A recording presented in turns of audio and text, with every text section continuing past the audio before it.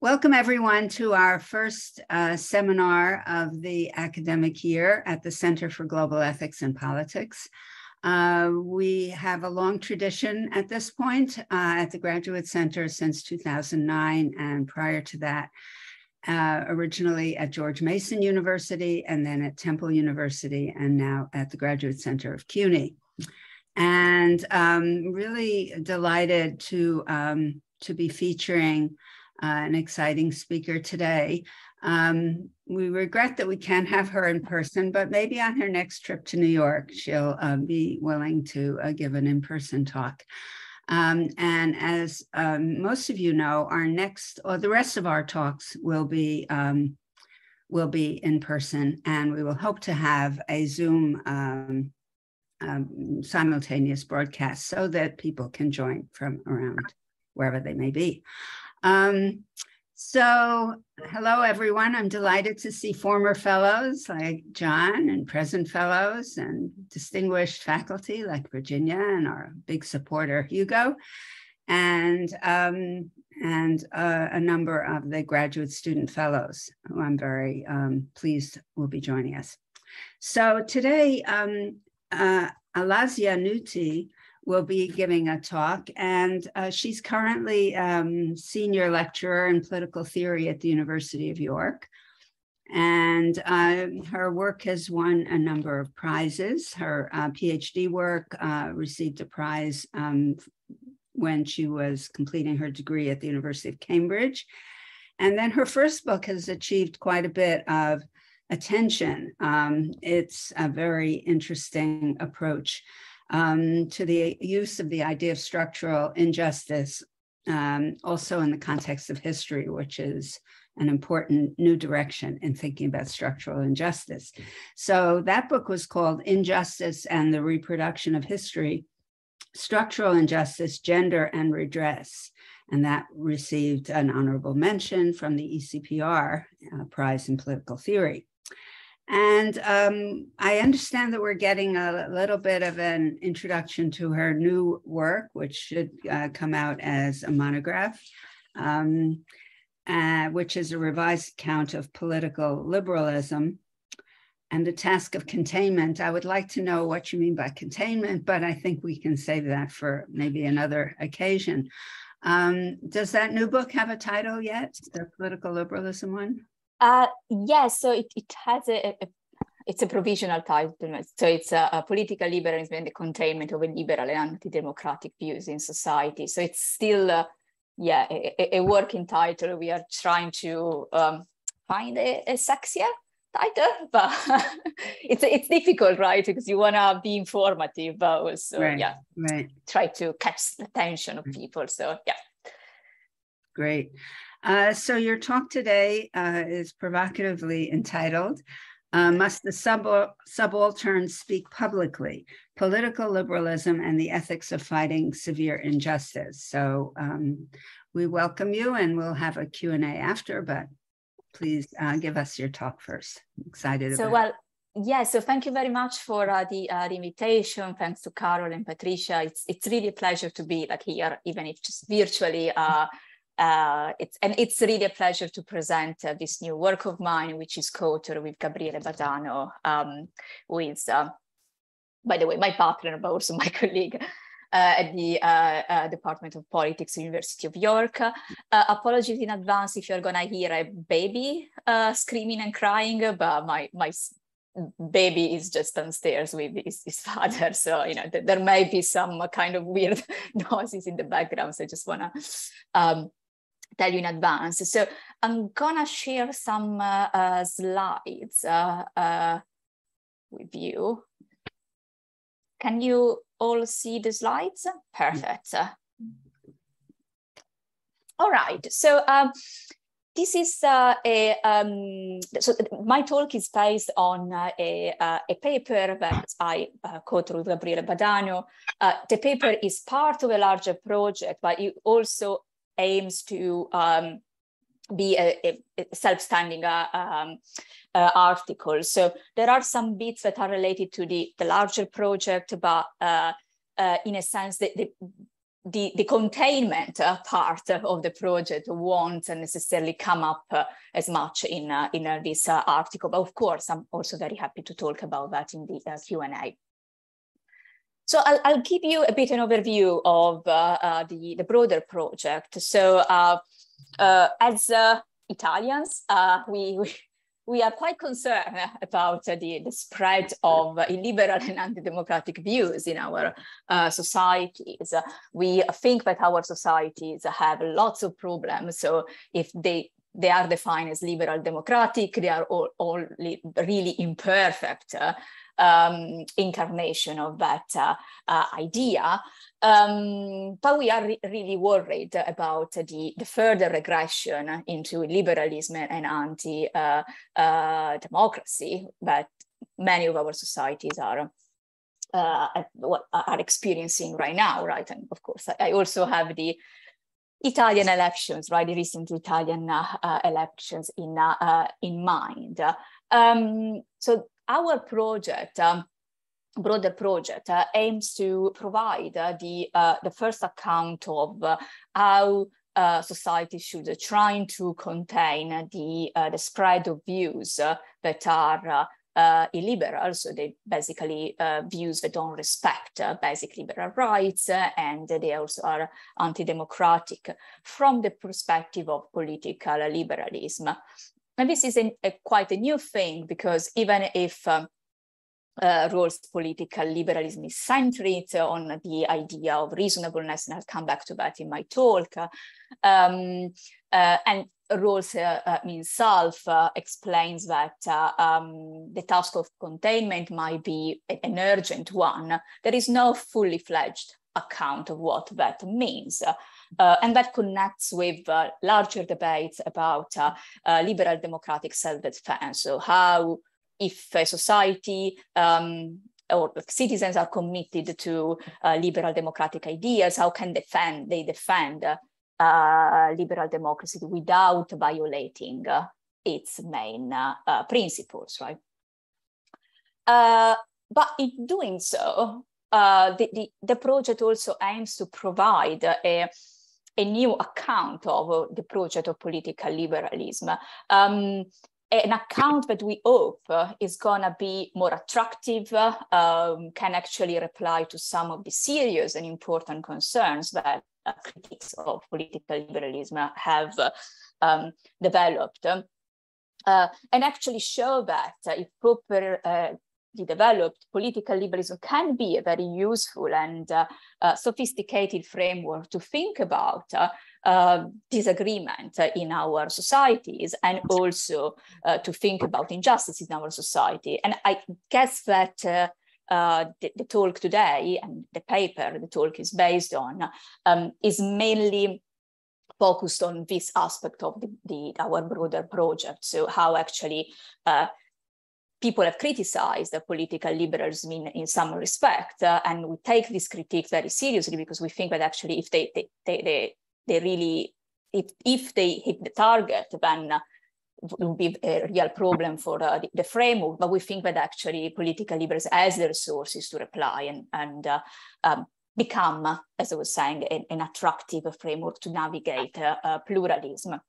So just to give you a sense of what the book is about, as you can see from the slide, the book is divided into parts. The first part is the more theoretical and philosophical, and aims to reconstruct a better, a more political, if you want, like version of political liberalism.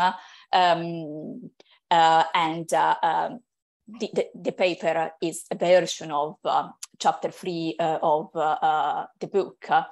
And then the second part of the book focuses on the task of containment. And our strategy in the book is actually looking at some actors that we think should have the duties to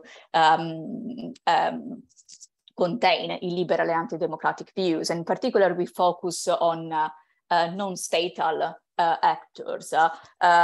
First and foremost, because we think that sometimes it may be too late, right? In this sense, sometimes the state is already captured by these groups. And so we focus on the role of common citizens, the role of partisan, and the role of cities and municipalities. So this is just a bit a general view of the project. So as I was saying, not so much on containment this talk, but to give you a bit a sense of the overall project. Okay, so what exactly I'm gonna do today in the talk? So think about how basically all protests for social international injustice, not all, but many protests, include some disruptive and violent action. So just to give you an example, even the protest by Black Lives Matter after the murder of George Floyd, which were like largely peaceful, still included some disruption and violent action, right? So, for example, the third police precinct was set on fire. There was some destruction of private property, like media companies, and so on, right? And when this kind of actions takes place, right, we usually have the standard like commentators who may side with the reasons of oppressed groups who are protesting, but very carefully immediately say, oh, protests should be peaceful, right? So no matter like what the reasons for protesting are, as soon as the protest becomes violent and disruptive, then there's a problem with that, right? So, the sort of standard calls for civility. Now, Rawlsian political liberalism has been criticized by some scholars precisely because it seems that it cannot account for disruptive and violent action, even when this action is taken by groups that are suffering from oppression. And by disruptive and violent action, I mean everything that can go from actions that like bring everyday activity to standstill, boycotts, unauthorized picketing, event disruption, sabotage, damage to and destruction of property, right? So this sort of type of action. As I will go through in a few minutes, we think that those scholars who have criticized Rawlsian political liberalism have actually good reasons to think that this type of action sometimes is valuable, right, for different reasons, right? So we kind of take very seriously this objection because we think that they come from a really important place. We just disagree that Rawlsian politicalism can't take account of, can carve out a space for this type of action. So my goal for today will be to reply to this cluster of objection, but also in doing so, also showing that maybe surprisingly for some, political liberalism can become a nuanced framework that actually offers a normative guidance for how different groups in society should seek political change. So the sort of moral constraints that different groups in society have on their political action. Okay, so I will start by providing some background of the political liberal framework and go through the two powerful objection against it. In replying to this objection, I will put forward what is a novel account in the literature of when the Rawlsian duty of public reason should apply in circumstances that are not ideal, a view which we call the no self-sacrifice view. And then I'll finally put forward a new research agenda for political liberals, which precisely is about the constraints in terms of the moral constraints in searching for political change that social groups in society that are not bound by public reason should meet. In the paper, we feel quite confident about putting forward like two conditions, and then we leave for others and maybe for ourselves in another day when we manage to submit the book manuscript to figure out other possible conditions. Okay, so I'm not sure like how familiar you are with the Rawlsian public reason framework. Now, generally when I present on Rawlsian political liberalism, I'll give the sort of full and very like painful in detail story about reasonable disagreement, basically Rawls attempt to found liberal legitimacy in the face of reasonable pluralism and so on. But unless you really want me to, I won't do that in the talk, because in a sense, some part of that story that many of you may have already heard of is not so essential for this paper. So this paper is not so much about the classical debate on comprehensive reason and public reason, but usually political liberals really love spending their time on. It talks about public reason in a sense, in a bit a more basic level, but we think a level that very often even political liberals have forgotten about, and it's actually very important. So what I'm going to say about Rawls' public reason, and again, like in the Q&A, I'm very happy to elaborate on all of this, is that according to Rawls, we have a duty of public reason, which is duty of public justification when we make some decision. And the duty of public reason, according to Rawls, binds generally public officials who have to justify their decision through public reasons that are basically public, and they don't draw on the comprehensive doctrines, right, including, for example, the religion that public officials might have. But interestingly, the duty of public reason, according to Rawls, also applies to common citizens in particular fora. So, for example, when common citizens are voting voting like public officials into office, or even when they are engaging in political advocacy, such as in political campaigns, they are bound by public reason. Public reason, according to Rawls, applies whenever constitutional essentials or matters of basic justice are at issue, and other political liberals, Jonathan Kwong, have actually given very good arguments for why public reason should apply every time actually coercive powers in play, not only in a very kind of narrow, when it comes to a very narrow range of issues. But what is really public reason? So basically, public reason requires us to exchange mutually acceptable arguments when we make certain kind of political decisions.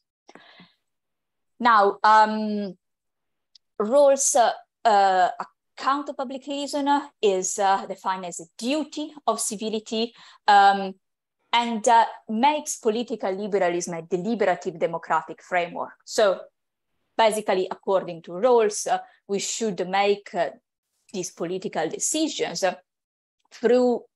by means of reasons, right? Rather than through threat or coercion. So it's typical kind of in the typical deliberative democratic way, right, of thinking about politics.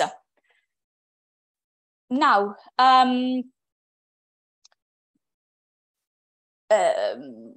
the duty of public reason, which is, as I was saying, described as a duty of civility, is very much connected anyway with a central idea of political liberalism, which is the idea of reasonableness, right? So reasonableness is crucial in Rawls' political liberalism, is really at the core of Rawls' ideal of what a democratic citizen should look like. And how is like reasonableness defined? According to Rawls, reasonable people are those people who accept some basic political ideas. So the first one is that other people are free and equal. And the second is that society should be governed by fair terms of cooperation among these people that should be treated as free and equal. Reasonable people should also accept what Rawls called the burdens of judgment, but the burdens of judgment are not so crucial actually in our project overall, and even more in this paper. So I won't necessarily explain them. Of course, one of the usually problem that many find with political liberalism is that Rawls construct fairness as being about what is acceptable to reasonable person, right? So in a sense, it seems that like Rawlsians are just talking with each other, right?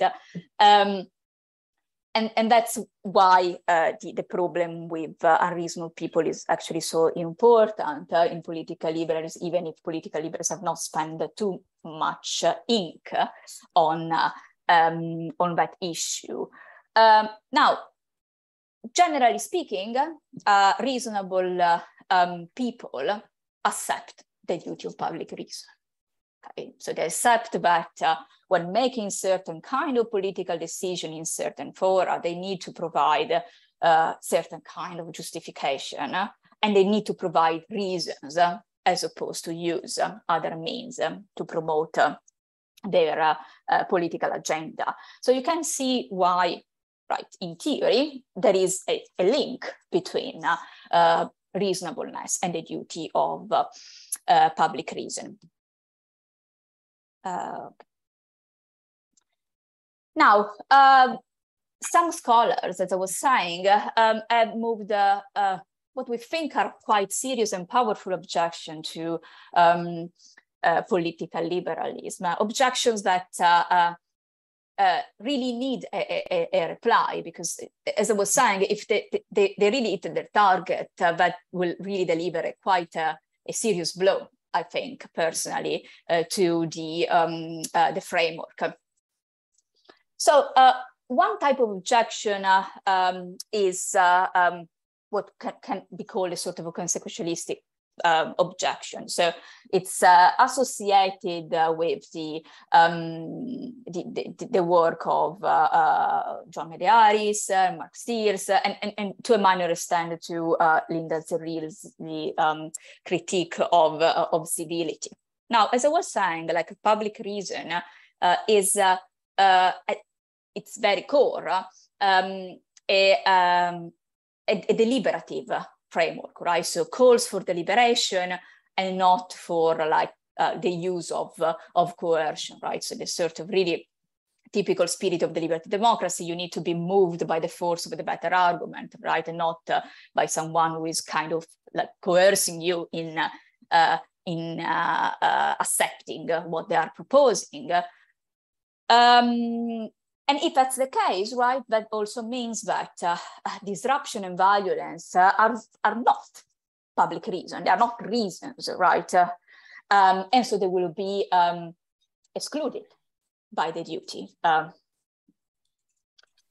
However, we all know that historically, disruption and violence delivered many important gains for oppressed groups, right? So sometimes it's kind of necessary to achieve justice to use coercion. And Mediaris, in his powerful piece, gives the example of new unions and civil rights movement under the Roosevelt and Kennedy administration. And he explains how basically, even if those two administrations were quite sympathetic towards the concerns of respectively the unions and civil rights movement, they weren't. This really seems not then to want to take actions, right? And it was through some disruption then these two administration decided to make some progress, right? And so this is, I think, something quite undeniable, right? Sometimes you just need to be disruptive, right? You can't just appeal to reasons to fight against oppression. But just even like casting aside this argument, you may think that there is a more in principle objection to the ban on the moral ban on disruption and violence in fighting against oppression. And this is an objection that Sheldon Wolin has directly made against Rawls' political liberalism, but others working on the ethics of resistance, like Candice Delmas, Juliet Hooker, and Amia Srinivas, and just generally raise this objection more broadly about liberalism. So whether or not disruption and violence are likely to bring about positive change might not be the main concern for some people, right? Might even be irrelevant, because given the oppression that some groups in our society face, this group may have every right to be angry and confrontational, right? So you can think about the case of African Americans. So telling African Americans that they need to behave in an appropriate and civil way while fighting against the oppression they suffer from may be really inappropriate, right? So if a society systematically fails a social group, the society may have no authority to demand them to act in a sort of like appropriate and civil way, right? So it may be wrong, right, to consider this group as bound by the civility of public reasons, even just in principle. Okay, so these sort of objections try to push us to think that disruption and violence, for one reason or another, right, for consequentialist or like in principle reasons, are justified when they are conducted by oppressed groups. Now, what we do in the paper to reply to this objection is basically to argue that public reason, and so its suffocating norms of civility, simply do not apply when it comes to those groups in society that suffer from severe injustice. Now, in so doing, we are making a contribution to a more maybe technical debate within political liberalism, which is on the applicability of public reason in non-ideal conditions. So whether the duty of public reason should basically apply when people are living in societies where many others are not complying with public reason. So basically, what we argue in the paper is that it's true, right, that there is a connection between the duty of public reason and reasonableness, because under certain circumstances, under ideal circumstances, reasonable people do abide the duty of public reason. But the two are not the same. So public reason civility and what we take to be the more fundamental virtue of reasonableness are not the same thing in political liberalism.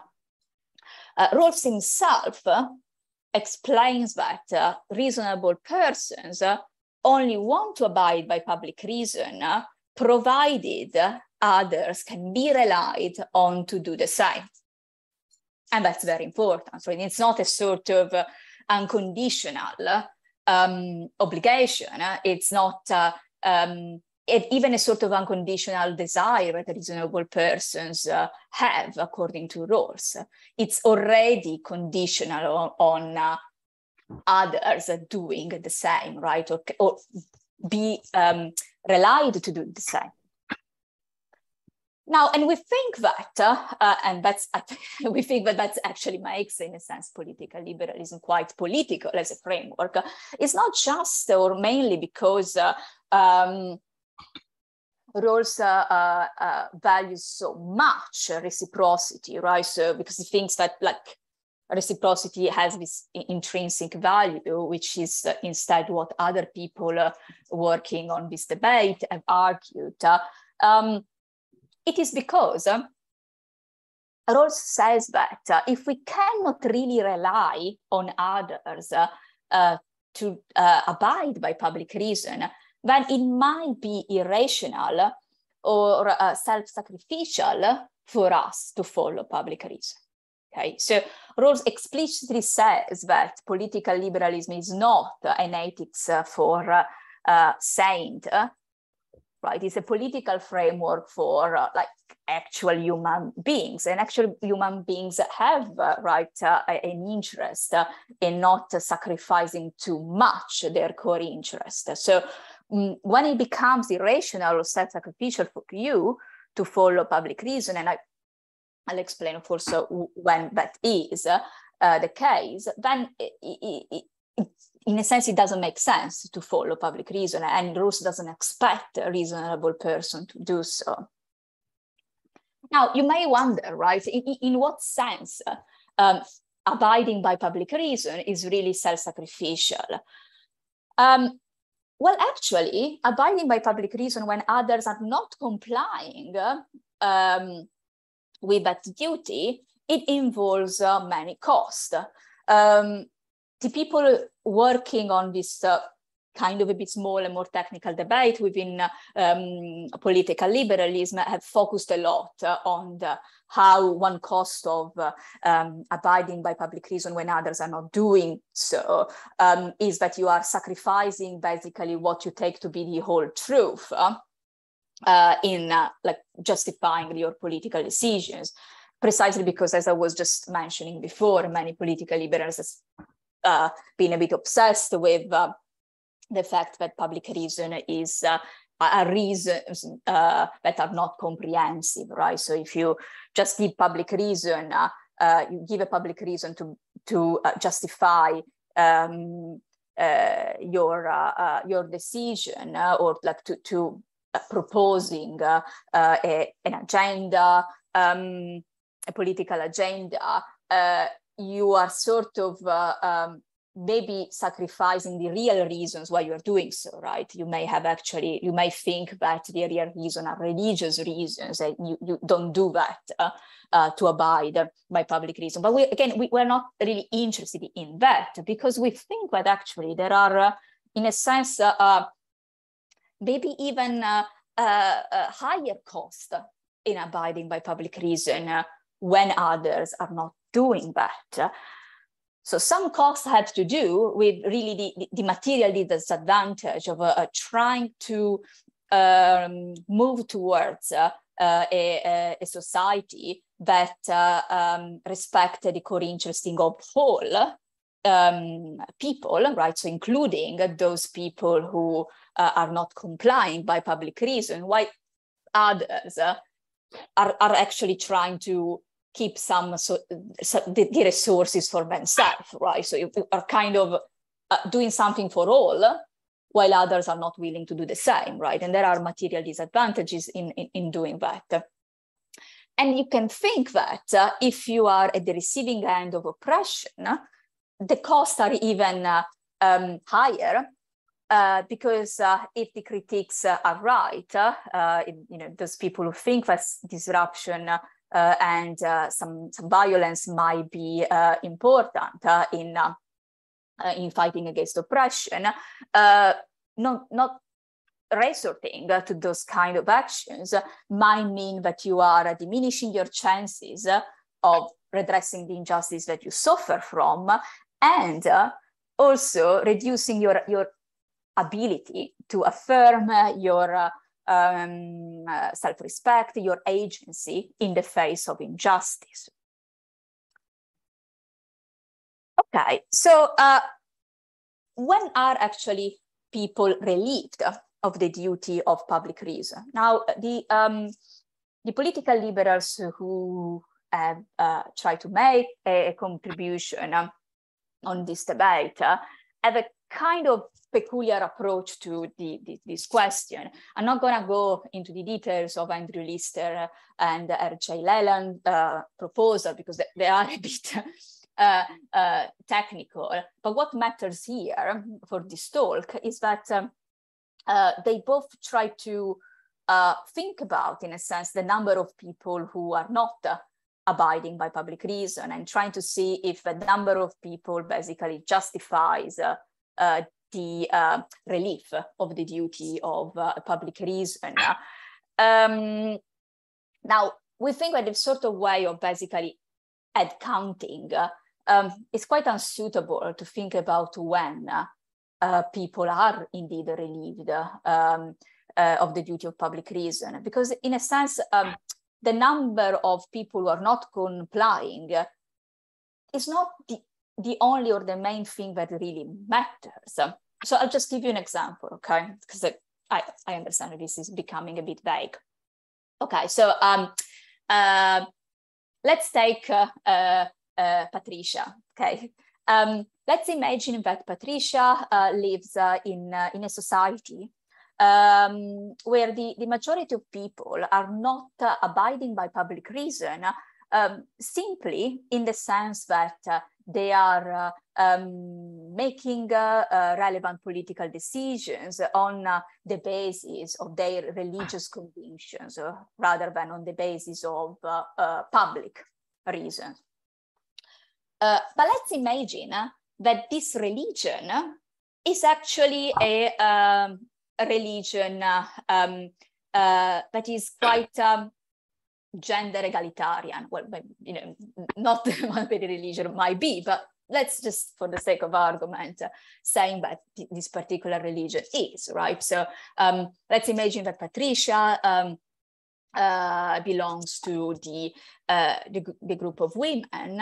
And in a sense, Patricia can be reassured that even if the majority of her fellow citizens are not complying, technically speaking, with public reason, they have an interest, they take care of Patricia's core interest as a woman, right? So they're not, for example, let's say, passing laws that will prevent Patricia from entering the job market, will violate Patricia's reproductive rights, and so on, okay?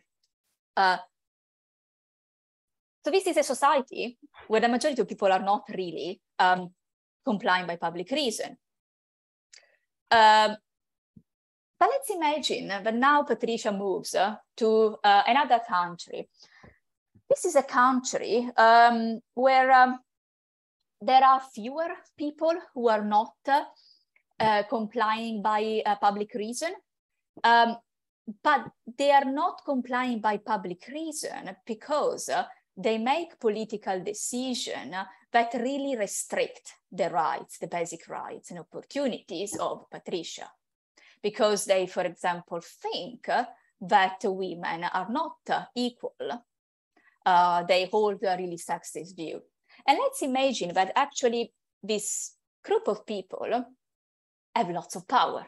They occupy crucial positions of power in a society. So in a sense, the head counting game won't help here, right? Because in the second society, there might be fewer people who don't comply by public reason, but we might well say that Patricia's core interests are violated in a very basic way in that society. So what we think that political liberals forget is that there are different ways in which public reason can be violated and by different people who might have more or less power.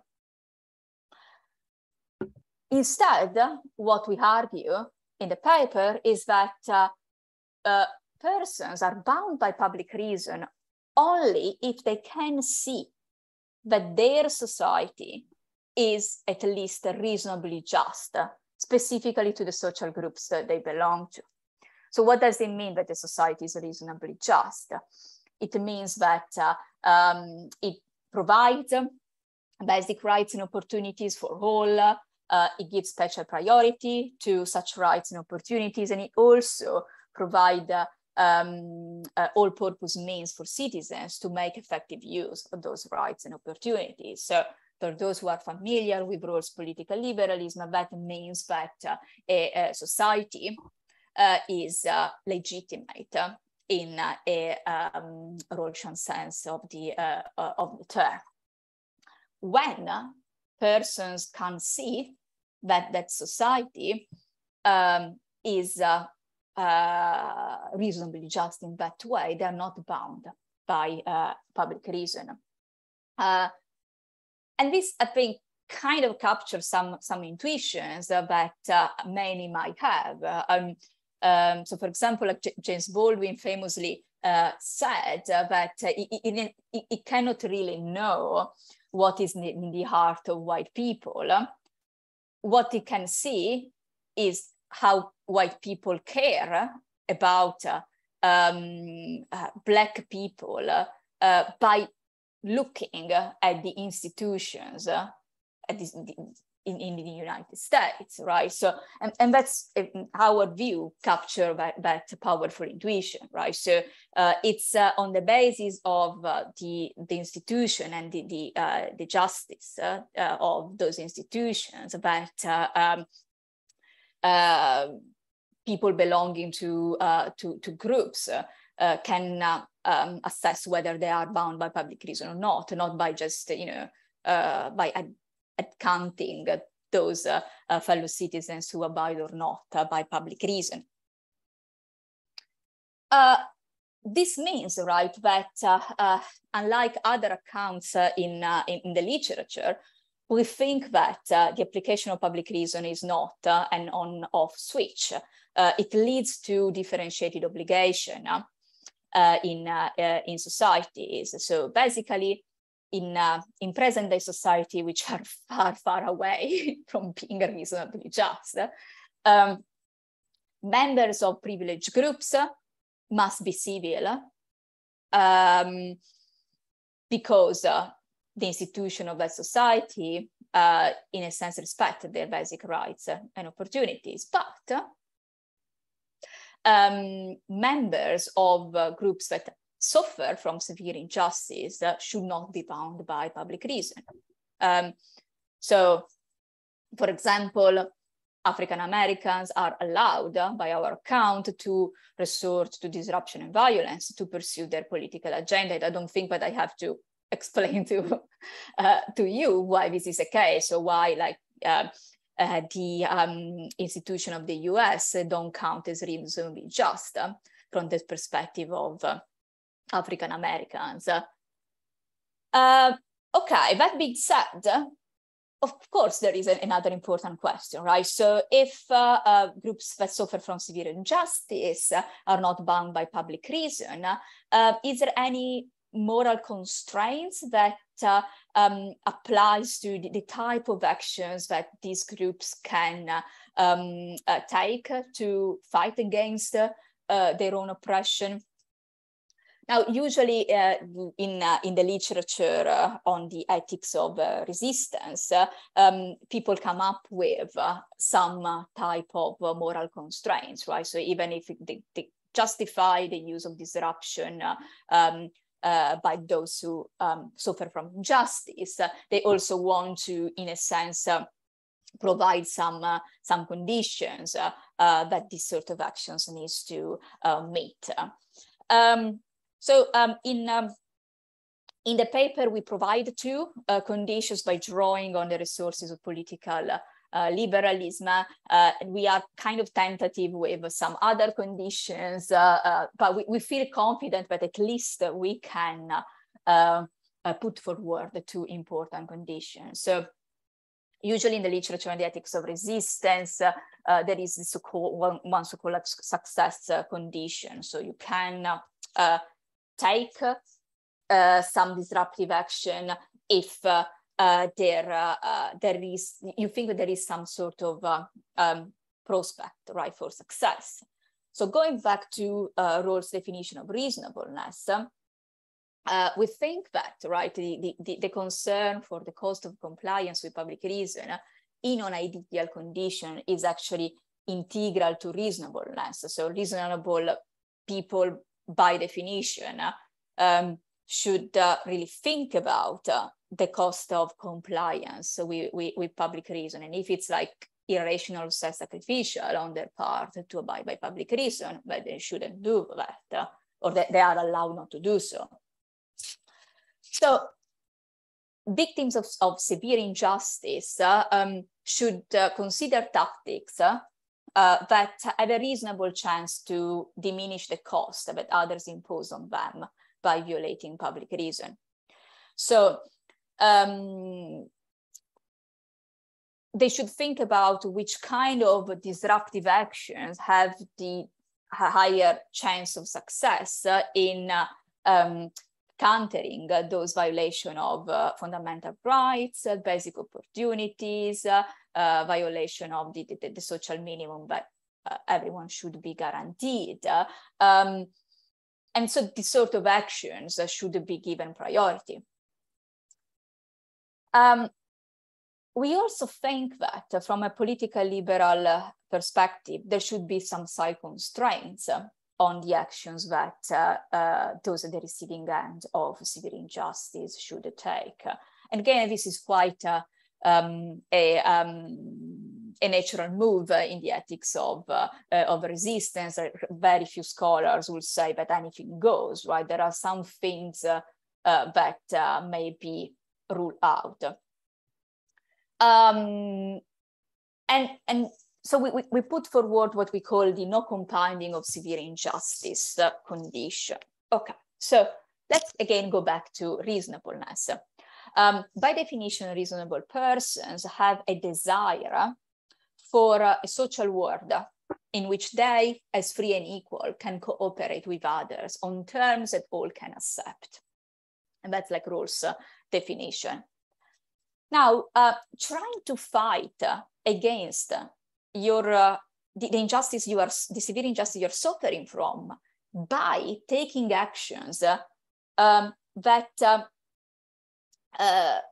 might make someone who is also suffering from severe injustice worse, that's unacceptable. It's not reasonable. So it's never reasonable and so acceptable for the oppressed to support any plan to reap gains for themselves by compounding under group severely unjust condition. Now, in the context of oppression and fights against oppression, there are gonna always be some people who are paying the cost, okay? But there are some groups or like some agents that won't be so worth off, right? That can actually pay this cost, and others that cannot. Now, in a sense, this sort of no compounding of severe injustice condition might seem quite logical, right? But it's very hard to find a discussion of this type of condition in the literature on the ethics of resistance, even if we know, from a real world example, right, and really even personal experience, that very often groups that are trying to fight against a severe injustice, they may do so in ways that compounds the injustice that others are suffering from. Now, this condition will allow for many disruptive actions that groups suffering from severe injustice are taking, right? So setting fire on a car or vandalizing a media company building will be totally fine. But there are other ways which will be ruled out. So take as an example the actions taken by some residents of Torre Maura. So Torre Maura is a very impoverished neighborhood in Rome. For the sake of argument, we can assume that the residents in Torre Maura are suffering from severe injustice because that's an area of the city that has been completely forgotten and abandoned by the Italian state. So the residents of Torre Maura, in fighting for their severe injustice, basically assaulted some Roma people who were given free accommodation by the Rome Council. That's unacceptable, okay? Because of course, like in fighting for a severe injustice, which has been practically abandoned by the Italian state, what the residents of Torre Maura did was actually compounding the injustice of another group in the Italian society, Roma people, who are also suffering from severe forms of injustice. And interestingly, this condition doesn't only forbid like more kind of violent and physical actions against other groups that are suffering from severe injustice. It may also forbids any, even legal or morally maybe unproblematic action that people take to seek political change. So if the residents of Torre Maura decided to vote for a neo-fascist party that is promising to give them back some social resources by, like, let's say, taking them away from the other groups that suffer from severe injustice in Italy, which anyway, probably many residents of Torre Maura did. The type of vote is morally problematic from a political liberal perspective. So this no compounding of severe injustice condition restrict the type of action that groups that suffer from severe injustice can take, not only in terms of like disruptive or violent actions, but really like even actions that are not disruptive or violent, right? So like the parties that you are voting for. As I was saying in the paper, we also go through some other tentative conditions, but I'll just stop here and wait for your questions. So yeah, thank you so much for listening.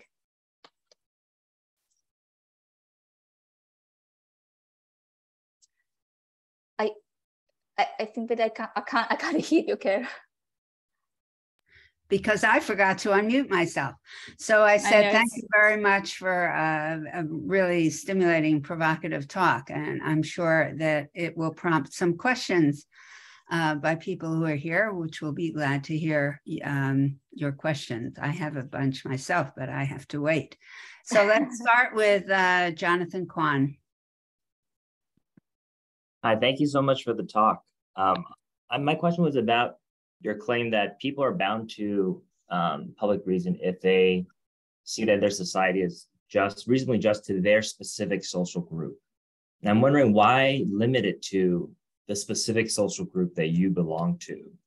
And I'm kind of thinking about why is it the case that members of privileged groups have to be bound to public reason? One worry is that might make them into bad allies for people who are oppressed. And you might even think that members of privileged groups have special duties to try to undo the oppression of others. And if they're bound by public reason, they may be unable to fulfill that duty. It's also a bit, here's a sort of second worry here is it's a bit odd to talk about reasonable justice with respect to a particular social group. It's just odd to describe reasonable justice as a whole as somehow like a value you can parameterize. That's the word, right? To a particular social group, right? Because members of privileged groups, like they have certain rights that are protected and those rights are given special priority. But it may be the case that it's precisely because their rights are given priority over other groups. And that's the reason why their rights lead to the oppression of others. So one could say that you could only ever talk about reasonable justice for the society as a whole, never with only respect to a particular group. Yeah. Shall I just reply to? Please. Yeah. So thanks. Like very important question. So let me start with the first part of your the first question. So the fact that we think that our basically account of the applicability of public reason leads to differentiated obligations doesn't mean that members of privileged group don't have other type of duties, right? So there are duties that privileged agents have, and other people have discussed that sort of duty. So you can think about duty of disgorgement. So if you benefit from injustice, you have a duty of disgorgement to kind of relinquish the fruits of the wrongdoing you are benefiting from. And that's absolutely compatible with our account of the applicability of public reason. So that there are other duties that privileged agents might have in the face of injustice or other ways in which they can be allies. And in a sense, if you think that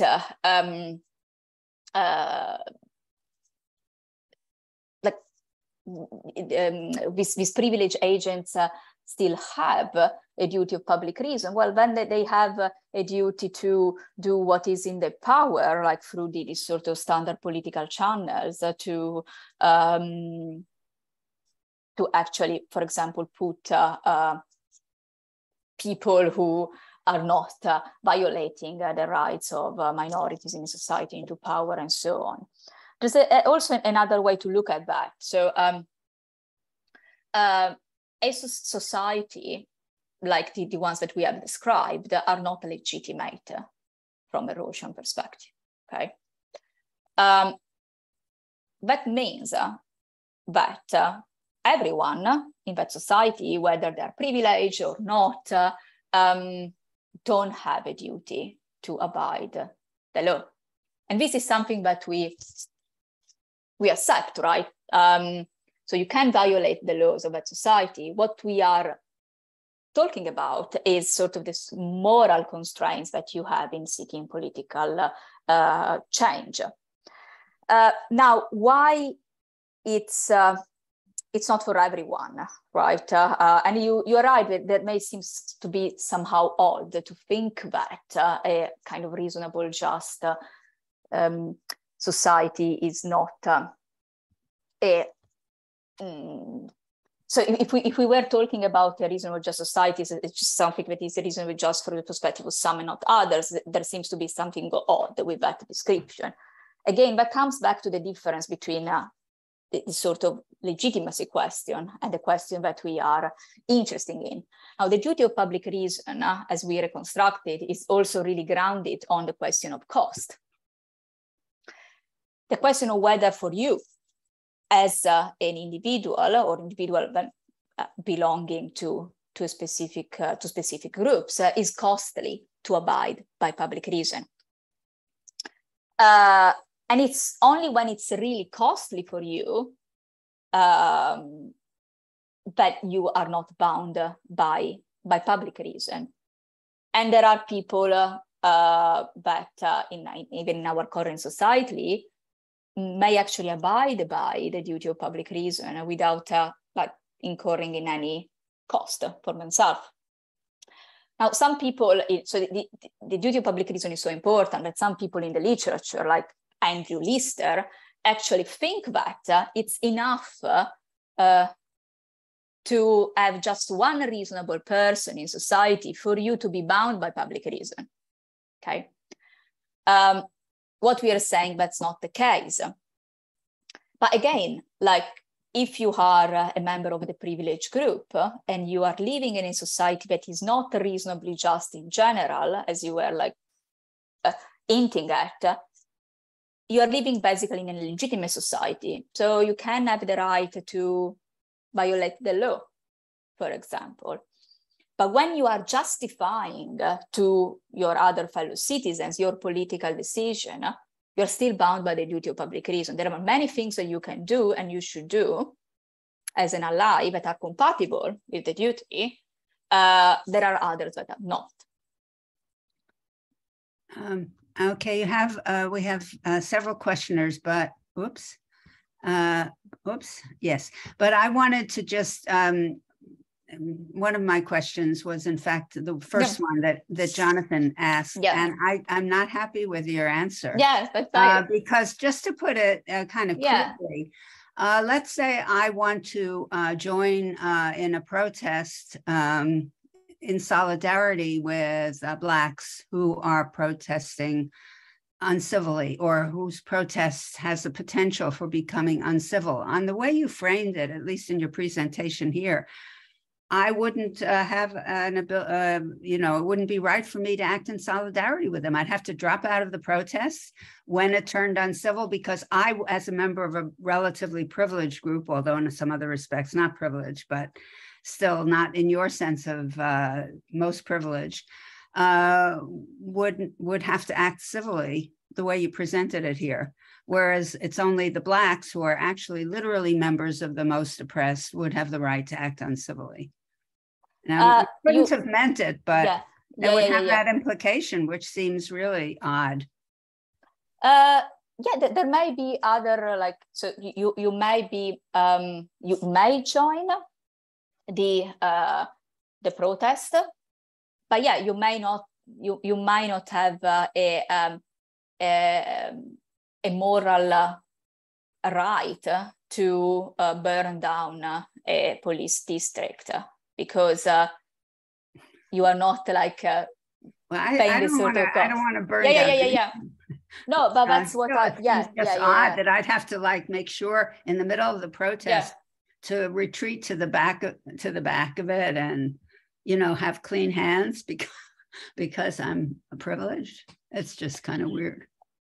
Well, it's not about having clean hands. It's also about what you sort of own to the rest of society, in a sense.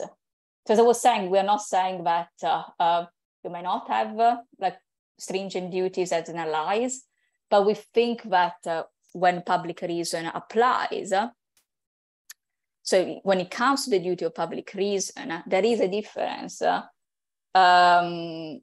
when it comes to those people who are suffering from severe injustice and those who are not. Well, let's say it was a more, more obvious case of Tiananmen Square or something like that, which is, of course, not legitimate, or something that could happen in the US, where it got to the point where we were in the situation of, rampant fascism, something like that. Mm-hmm. I mean, wouldn't the duty of solidarity be sufficiently important, or if it was some rampant injustice? It just seems odd to make it the legitimacy of the action be dependent on my class standing or my status in society rather than what we are doing and whether the action we are doing is justified. There is, I think, in that case, a clash of duties between the duty of public reason and might be the duty of solidarity, right? In a sense, and there are very often some clashes of duties, right? And then the question is not so much whether the duty of public reason can accommodate the duty of solidarity, but whether one should take the priority over the other in that sort of situation. So I'm not saying that it shouldn't, or you may not argue that it does. What I'm saying is that in that case, there is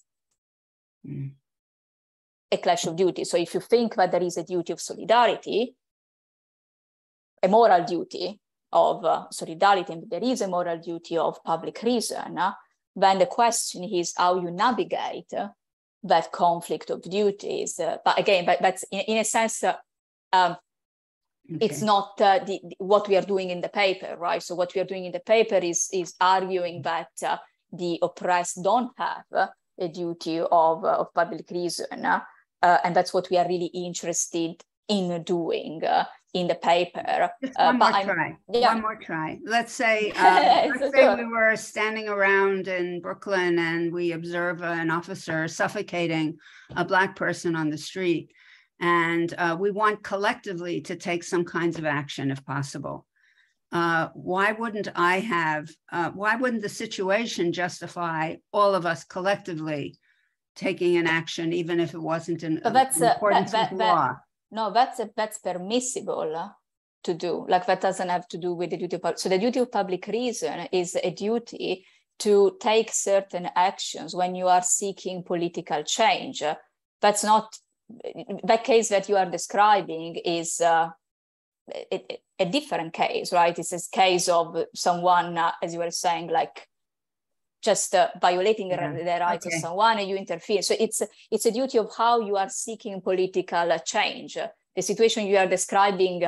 Okay, you're right. That wasn't a good example, but I could come up with a better one. I just think that the actions of people on the Yale Green, this is one I was involved in. On the Yale Green in defense of the Black Panthers for the sake of transformative change, or against the Vietnam War, for the sake, with all sorts of other goals built into it. It doesn't depend on my being subject to the draft, whether or not the action was justified. It seems to me it's a question of whether the action is justified, not just whether the persons involved have a right to. But what I'm saying, it might be justified for other reasons, not because of a public reason. And again, we are going to be back to have like a conflict of duties there.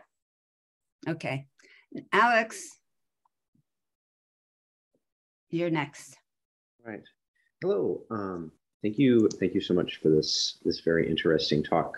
I really enjoyed it, and it provided me a whole bunch of questions. So I'll only give you the most interesting one first. I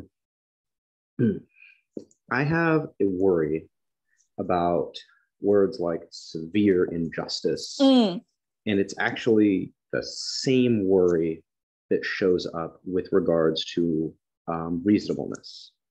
Okay. And that's, we just disagree on what's reasonable and which injustices are deeply severe and which ones are, sort of minor, go along and get along, be reasonable about this. And so the example I want to give goes with, I believe it's called the Very Large Telescope in Hawaii. The Very Large Telescope is this really cool scientific object that does all kinds of good things for astronomy.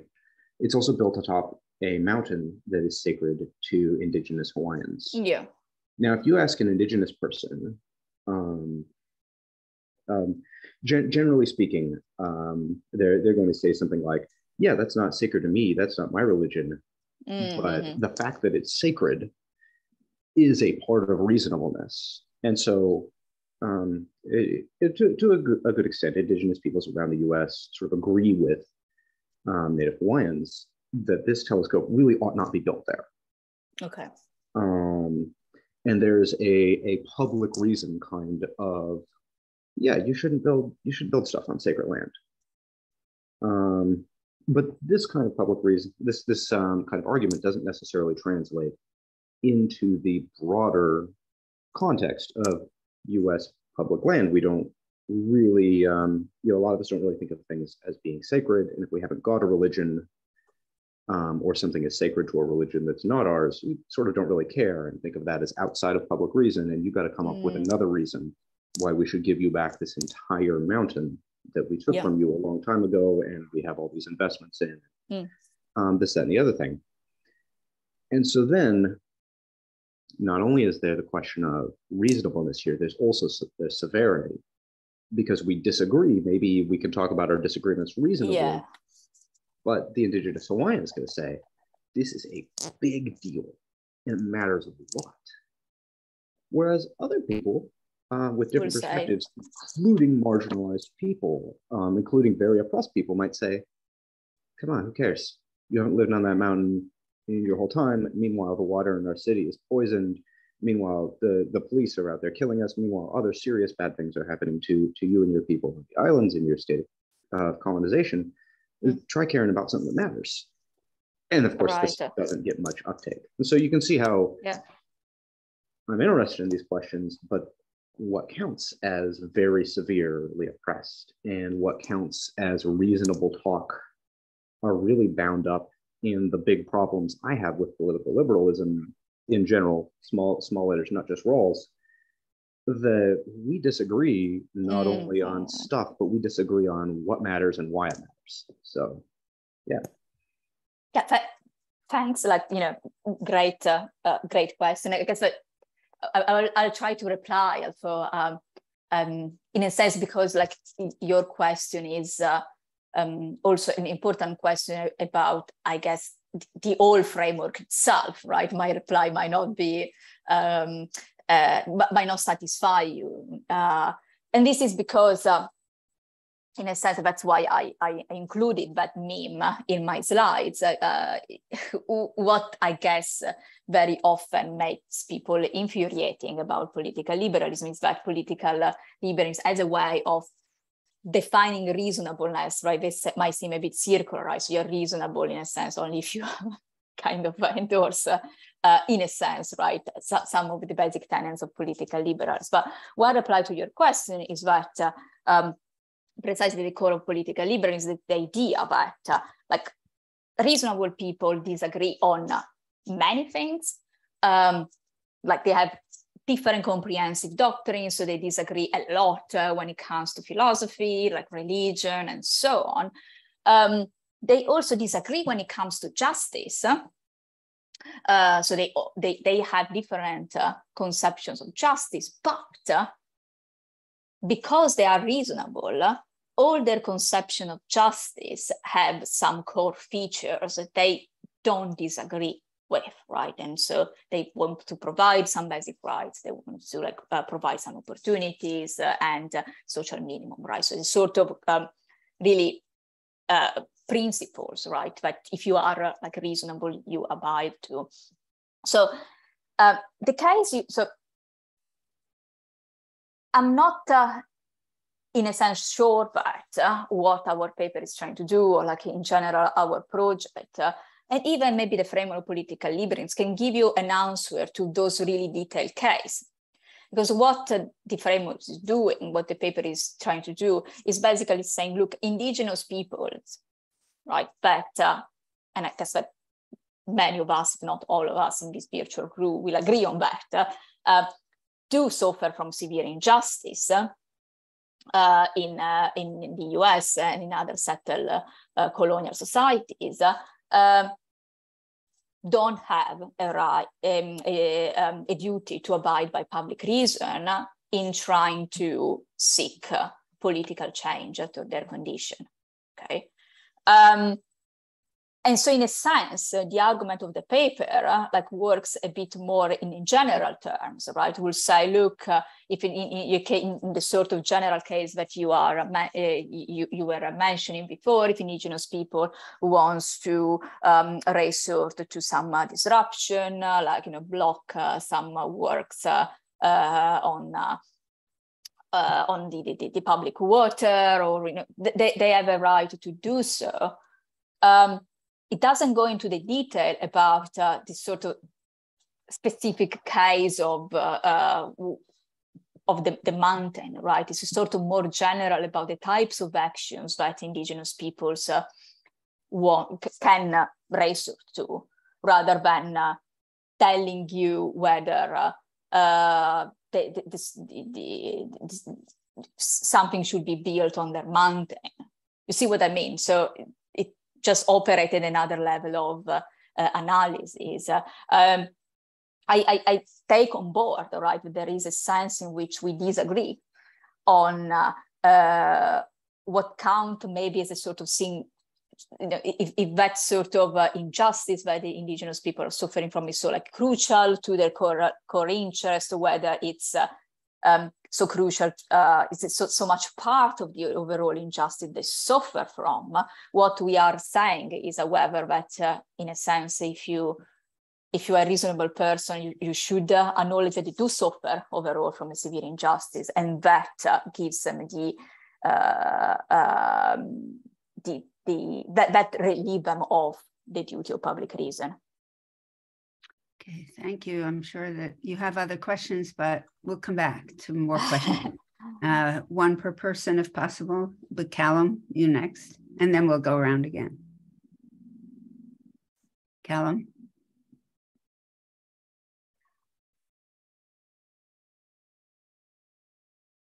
Oh, you're still mute. Okay, there we go. Sorry, don't know why that. No worries. It happens to me every time, so no problem. Yeah, I think I want to push one more time on this line that John and Carol were both urging. So,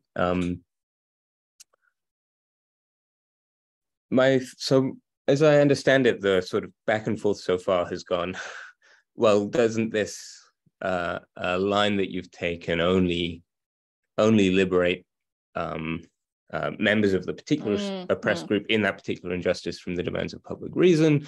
And your response, as I understand it, is yes, but don't worry too much, because these relatively privileged people, they might have other duties which are sort of more powerful than the demands of public reason, and that means they can still join the protest or whatever, because they've got these other duties that just like overpower the public reason duties.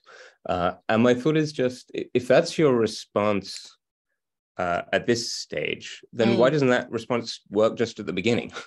Why can't we just say to people like Srinivasan, yeah, these people do have a right to be angry, and that right to be angry is more powerful than their public reason demands to begin with.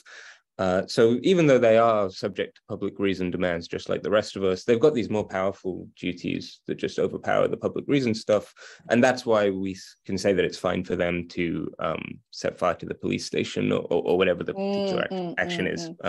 So if the response, basically, unless there's a disanalogy between the position of the privileged people and the members of the oppressed group, then sure. And if there is a disanalogy, then doesn't the John/Carol line have some force? That's the thought. Yeah. So just thanks, Callum, for this pushback. Because I'm aware that that's sort of a part of the paper that is, in a sense, more difficult to argue for. Right? So I really appreciate some, kind of gentle or non-gentle nudge, right, to kind of work out more our reply to that objection. So just to make sure that I understood you, right? So you are saying like, why don't say from the very beginning that even those who suffer from severe injustice might be bound by public reason, but they may have other duties or rights, right? So it's that's your sort of or in particular, if that's the reason why it's okay for members of relatively privileged group to stand in solidarity with the oppressed group in this case, then why isn't that argument good enough to work from the beginning? In other words, I'm not sure you can appeal to that response to John and Carol unless you think that that response also works in the case where you're not even thinking about solidarity, you're just thinking about the oppressed people resisting in an uncivil way. Well, yeah, no, thanks.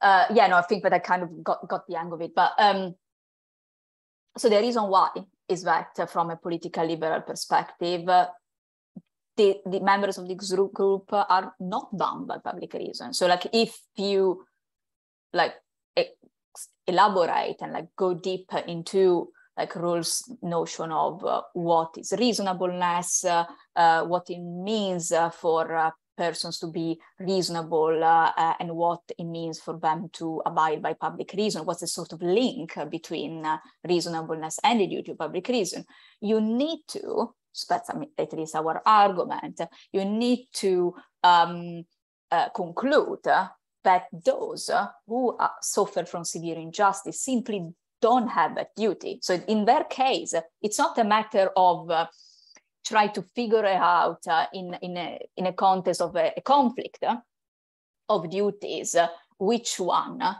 to give priority to, which might be instead the case of the members of the privileged group. In their specific case, simply that duty doesn't apply to them. So there is no conflict, of duties, just arise, right? In the case of the privileged, as I was saying, like, and I know that maybe that was a bit a sneaky move on my part, the paper doesn't really go into this conflict of duty, because that's not the aim of the paper. The paper is simply to argue that those at the receiving end of severe injustice don't have a duty of public reason, and try to think about whether they may be morally constrained in other ways. Okay, so it's not about then navigating possible conflict of duties on the part of privileged groups. But in the case of the privileged groups, if you follow the logic of Rawlsian political liberalism, there might be a conflict of duty, which is not the case when it comes to those who are facing severe injustice. So that's why we don't use the card, because we think that, simply the duty of public reason doesn't apply to members of the oppressed. That definitely helps. I could maybe say one more thing, but sure, we've got to move on. Carol. Go on. On this, if it's on this. Yeah, so I sort of buy that line if it's just, look, if we're just consistent about what Rawls says, then we've got a reason to say that in the one case there's a clash of duties and in the other there isn't. But the reason why I was worried is that the sort of setup of the paper was not, let's go out to just find the most consistent version of public reason. It was, let's take these complaints that people like Srinivasan, etc., give seriously. We take these criticisms seriously if they hit.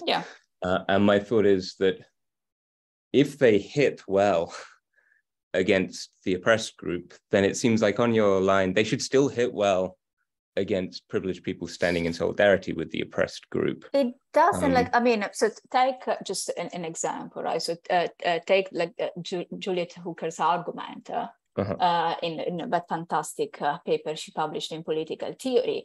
I mean, her argument is not about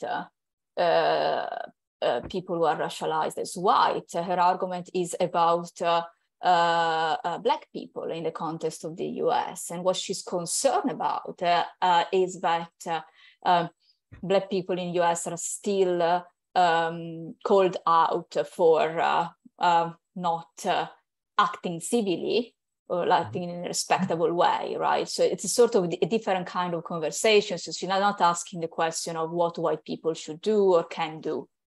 She's asking the question, is there something wrong when we, even within, and that's like your argument, right? So even within like the Black community, we keep telling that Black people needs to, in a sense, show a politics of respectability, show that they protested against their injustice in a specific way, and that it's going to actually help their cause, blah, blah, blah, right? It's that sort of line of argument.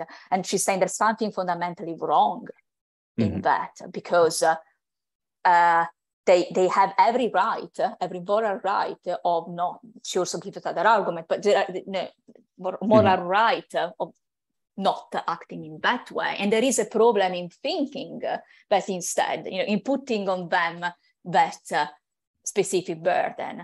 So in that sense, I think that when it comes to that sort of argument, our revised version of political liberalism does incorporate that concern. Yeah, that makes a lot of sense. Yeah, thank you. No, thanks so much.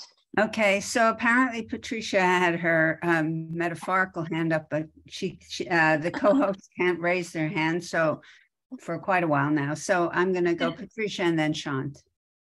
Okay, thank you so much. Thank you, Alasia, for this talk. I haven't, I studied Rawls in my foundational sort of courses in political philosophy, but haven't revisited it in a while. So it's good to refresh my memory. And I've been thinking a lot about solidarity recently. Yeah. Also sort of align with the line of questioning. Yeah. So I'm trying to figure out what solidarity looks like within a political liberal framework. And so I appreciate your talk from that perspective. And I think I have another sort of way into this problem. So, and I think it's more it deals more with the sort of foundational commitments of political liberalism. Yeah, okay. So the exemption that you are specifying of oppressed groups from public reason stems from, ultimately, from the irrationality or the self-sacrificial nature of following public reason for these particular groups. It is irrational of them to follow it, therefore it doesn't apply to them, right? That's the basic core of the argument. Yeah, so the core of the argument is it's not reasonable to expect those who suffer from a severe injustice to abide by public reason. In a sense, they can, if they want, but It's not reasonable to expect them to do so. It's not reasonable to expect them to do so because of the self-sacrificial nature, often, of those people following public reason, right? It's because it would be it would expect them to bear unreasonable costs. Yes. If we were to expect them to follow public reason. So if understanding this, the core of the view is this idea of self-sacrifice that is irrational and not acceptable under the political liberalism framework. But I guess my objection is, what about the sacrifice of others? So why can't we say that it's irrational to follow public reason if other people are going to be sacrificed? Maybe it's not going to be me, but it's going to be other people in society that have to bear unfair costs. And therefore, I also have a duty not to follow. I'm also exempt from public reason because this whole sort of public reason framework is expecting too much of my fellow citizen or whatever. So I guess as I've been thinking about this, I'm like, well, I guess my objection is more to the narrowness of the definition of rationality that's embedded in from the start, this individualist sort of definition of what it is to sacrifice and sort of whose sacrifice matters. So yeah, I guess that's another way of thinking about, and it's not about the clash of duties that you've pointed out, but rather within the exemption. Why aren't others who are in solidarity also exempt similarly from public reason?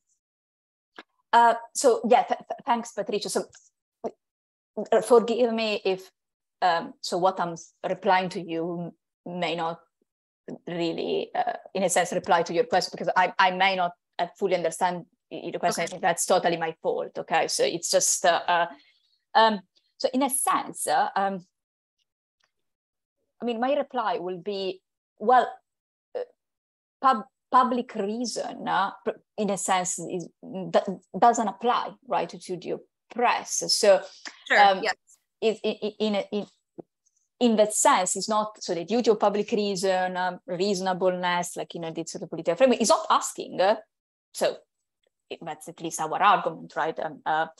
Andrew Lister may disagree, but it's not asking to the oppressed to sacrifice their core interests, and so yes, by abiding public reason. So if I'm a member of a privileged group,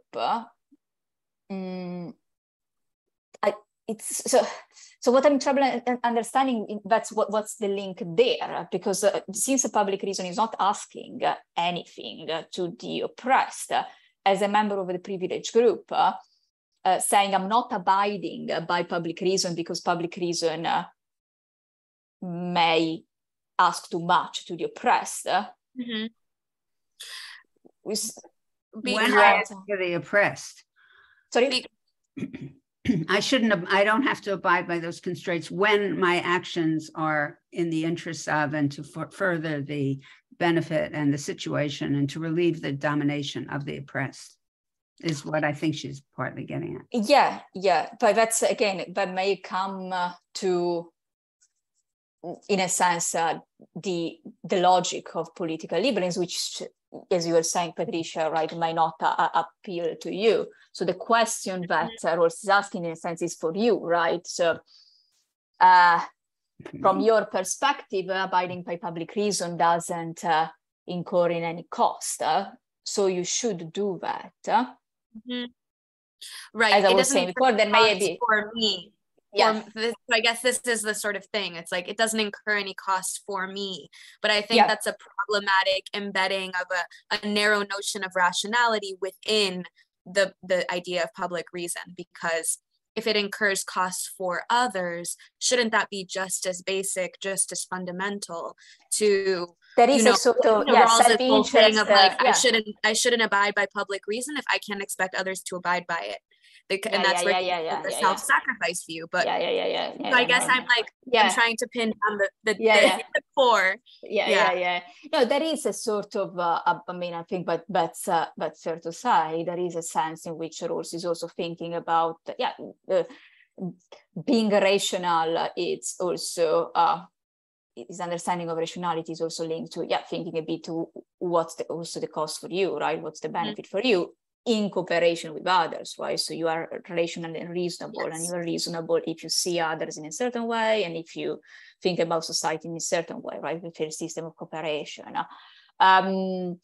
So, and that's I think also precisely why, in a sense, there are the other people who have worked on the question of applicability of public reason will say, the duty of public reason is in a sense so important, so morally binding, that it really doesn't matter whether others are complying or no. It doesn't really matter the state of injustice of society. You just do that, right? And we are, of course, like pushing back to that without turning, in a sense, like keeping some of the core feature of the framework.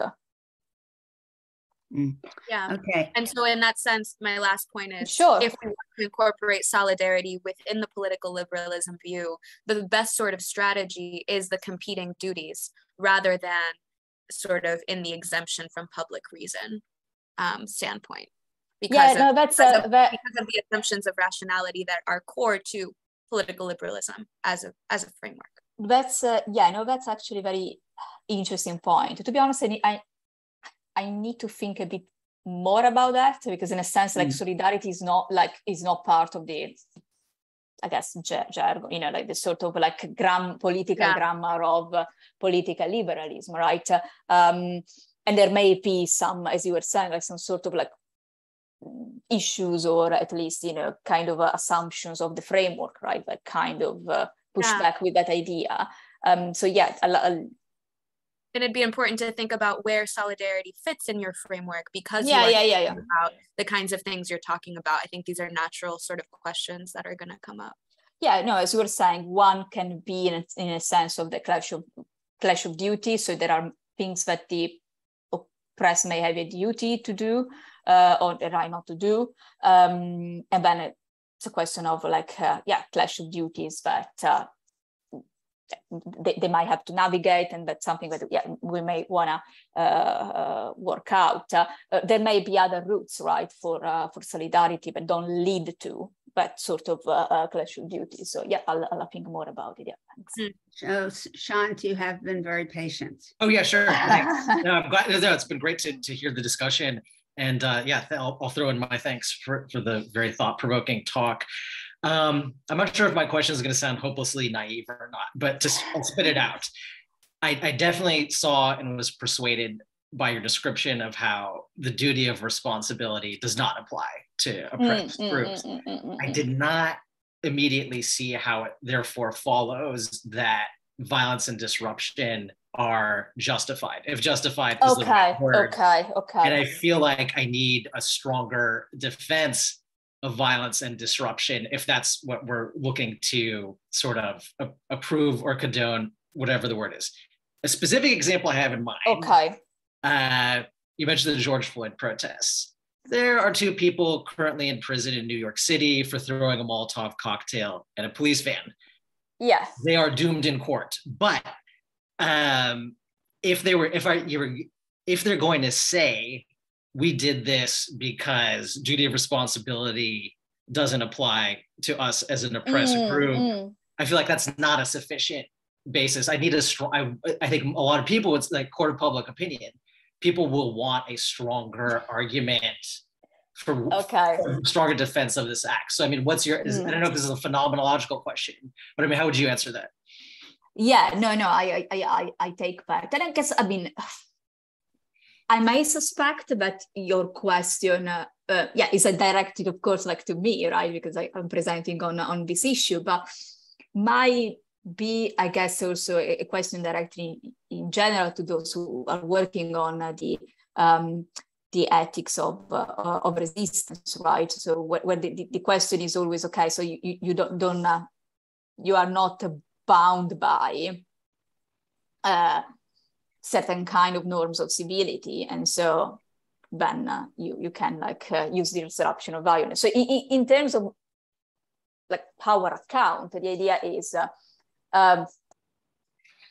so in your case, right? So assuming that the people you're talking about are members of the oppressed group, like the justification would be like you are suffering from severe injustice, and we take that there are many things that you can do. So you can like physically do to fight against like your injustice and protest against the injustice you're suffering from. Now we say you don't have to stick to norms of civility, like to public reason, because that duty doesn't apply to you. And here the contrast is between basically reasons, so like kind of deliberation and exchange of reasons, and then other actions that instead are coercive, right? And what we are saying, you are allowed to use these sort of actions. Now, here the point is, other people have argued, right, that these sort of actions that are disruptive and violent can be very important for the oppressed. So sometimes they may lead to political change. So sometimes the only way you have is actually really to disrupt things. Sometimes it's also just important for you as someone whose political agency has been violated, to act in a certain way for your self-respect, for recover that agency. And so this is sort of arguments that others, right, have given. And I take that there is some bite to them, okay? So what we are saying is all these reasons that people have given for why disruption and violence in the context of oppression, of severe injustice, are actually useful or like justified, are sound. And what we are saying is political liberalism can actually incorporate them and provide a space for those who are oppressed to use this sort of action. So in the case that you were mentioning, I take that those who, like Friuli, the Molotov, either they were doing that to protest against the severe injustice they suffer from. Maybe they didn't necessarily think that specific action would have led to a radical revolution in law enforcement, but maybe they were doing so because that was a way for them to recover their political agency in a context of a society that denies that agency. Yeah. See what I mean? So that, there are justification out there for why these sort of actions are important to those who are oppressed. And we take that these sort of arguments are compelling, and precisely because they are compelling, we were worried but it seems that political liberalism can I guess where that leaves me is if there's a kind of wholesale system for validating acts of violence and disruption. Yeah. How would you recognize an act of violence or disruption, which also I think are significantly different things. When you bring up like the civil rights movement in the US, I mean, the leaders there made a point to distinguish between those two things. I'm not sure how, under your terms, we would be able to recognize an illegitimate act of violence or disruption. I mean, is every action that someone takes, as long as they claim to be oppressed, validated?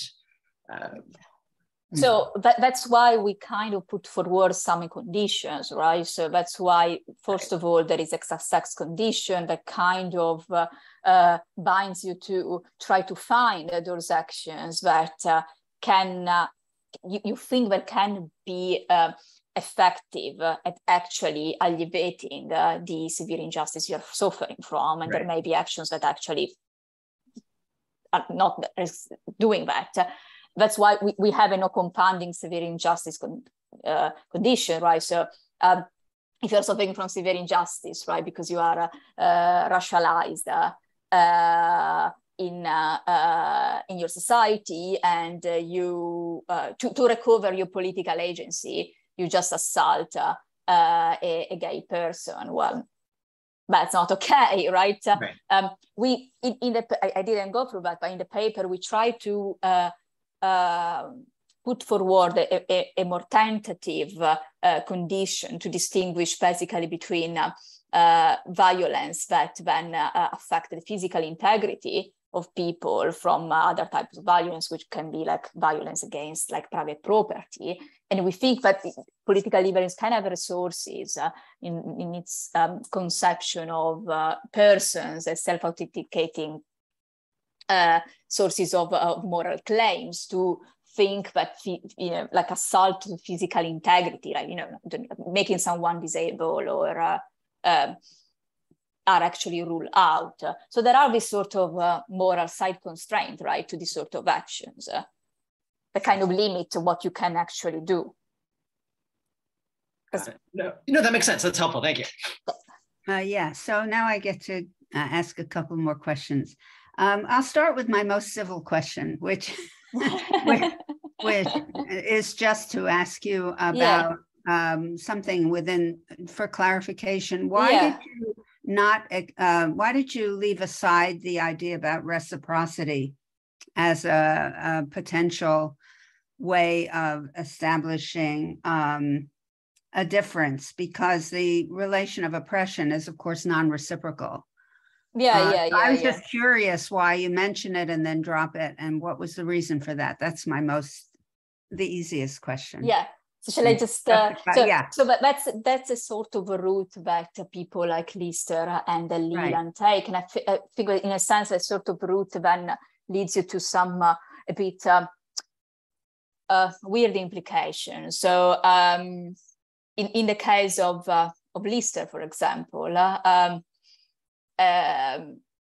so he argues that because the duty of public reason is a duty that you have towards your fellow citizens, right? So in a sense, it's about the relationship and the justification that you give to them.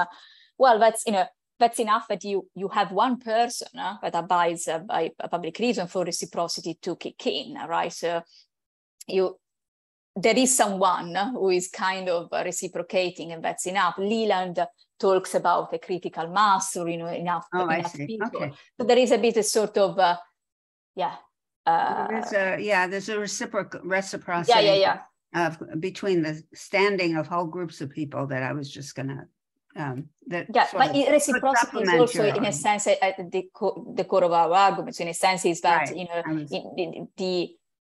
those who are not complying by public reason, they are not reciprocating your kind of effort to do so. Right. So I was just going in that direction. But also two more things. I mean, it almost, the uncivil way to put it would be that it's almost a reductio of public reason, the way. Okay. But the real issue is, also on the legitimacy thing, the conditions that you have make it such that very few societies, if any, are presently legitimate. So the whole question of why one would then force this whole discussion into the context of public reason, given that they're not legitimate, that would be one question that I would have. So nobody would have a duty, the way you put it, because even the privileged ones don't actually have effective means to develop themselves or something, because we have in the US, at least, we have the power of money that undercuts elections and, and so forth. And so we don't really have even the basics of liberalism. So anyway, but I guess I really want to say something else, which is that what seems to me really at the root of the intuitions that we have about the oppressed is that they does bear on the questions that we were posing before, in the sense that they are really, the situation of the oppressed undercuts the very basis of political liberalism. It undercuts the idea that people are free and equal because they can't stand in free and equal relations with each other. The society itself is fundamentally unjust, so that the basic conditions which political liberalism is supposed to be carrying on or something are missing. And so this suggests that some idea of justice actually has priority over political liberalism, which would justify the sort of line that we're taking about solidarity and actions for the sake of justice as being what's really involved in justifying or not the particular actions that groups might take or social movements might take to bring about fundamental socially transformative change, in which you could have conditions of free and equal citizens cooperating. So I think that's actually the intuition, which suggests to me that just saying that they are not required to buy it does explain why several of us have thought that action in the interest of justice, if it really is, at least ideally, actions that are taken by anyone in the interests of justice, in the sense of a society in which everyone would be free and equal, are justified. Rather than this more narrow thing that, given the framework of political liberalism, in which supposedly we're free and equal, then only some people don't have to abide by it. This would explain why everybody taking action in solidarity with or in the interests of justice would be justified in certain cases if it had certain side constraints, not violating the human rights of people, which is a more straightforward thing than the conditions. But anyway, even in your terms, it would be like the basic conditions for free and equal, and therefore political liberalism, are violated. No, I mean, so there might be an issue here in the sense that what the framework of political liberalism is saying is not that that in a sense for political liberalism to apply people like so for a political liberals, right? People are ultimately free and equal, and so that's a problem when they are not treated as such, right? Mm-hmm. So they lack the conditions. Yes, they lack this sort of conditions, but morally they are.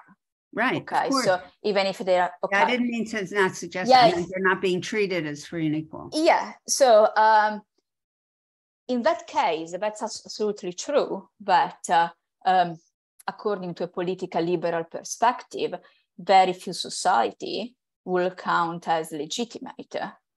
I think that's absolutely true. That doesn't mean, however, that political liberalism has nothing to say about the sort of society. So the question about this sort of society is, how, what sort of political actions you can take, considering that you are not living in a legitimate society. Now, the duty of public reason is not a legal duty, it's a sort of moral duty. So that's a sort of difference there.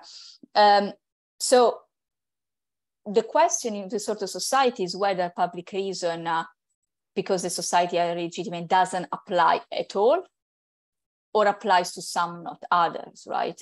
And what some people in the literatures may say, it applies to all because it doesn't really have to do with the way in which people are treated. It has to do with, in a sense, like yourself, the fact that you are reasonable. We are saying no. The fact that you are reasonable means that you don't have to sacrifice. You don't have to sacrifice some core of your interests, right? So the question there is whether public reason applies or not in the context of the society, to whom, but if it does or not, right? So to whom it applies. So I think that in a sense, our question is the same. In the case of the society that are unjust and illegitimate from a political liberal perspective, and the context of political liberalism, justice and legitimacy actually go together, which kind of action you can take, right, to move this society towards greater justice and greater legitimacy. And what we are saying is that in this sort of context, there are different, when it comes to public reason, okay? When it comes to the duty of public reason, there are different type of obligations. So that's why I'm leading always towards a sort of conflict of duty, because I think that there might be, right? And the question is how to navigate it. Well, even from the standpoint of success, none of these things are going to be successful if a small minority group, which is relatively small anyway, is the only ones that can take, radical change. And I'm not saying it should be, I'm a nonviolent person, but in any case, disruption, or disruptive change, if, say, that is the most successful direction. And that sounds, you have to at least be able to address that, I think. Yeah, okay. Just think that it's weird to say that only those people have the right to undertake disruptive action, especially if that's the only one that's going to really make a substantial difference or holds the most promise for substantial change. Because shouldn't we all be aiming at that substantial change? Yes, the question is on what how grounds? you do that. Yeah, I think, okay. I understand what you're trying to say. Let's put it that way. It's good defense of a position. Jonathan. Yeah, I have a smaller question, maybe to shift gears a bit, and it's just about the condition where victims need to consider tactics that have a reasonable chance. I feel like I'm on board with third side constraints where you shouldn't contribute to the oppression of others. But of course, we have no idea what stands a Yes. reasonable chance to create just societies. And Yeah, activism itself is a lot of risk-taking and Yeah, yeah, yeah. speculation. So that sounds odd. And it's maybe you wouldn't be able to even work out what does it mean for something to have a reasonable chance. Yeah, no, that's a fair point.